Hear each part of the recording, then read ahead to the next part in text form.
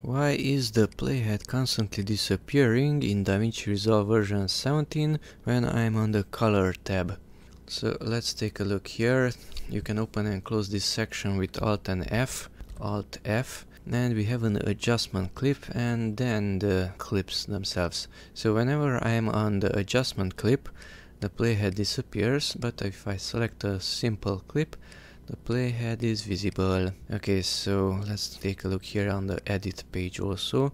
So the adjustment clip is not usable for color adjustments, okay, but the clips are usable. If you want, you can merge those clips together and create a compound clip. So this is equivalent of nesting inside the Premiere Pro.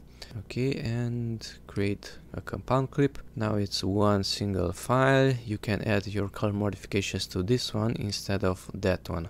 And that's it. Thanks for watching. Bye bye.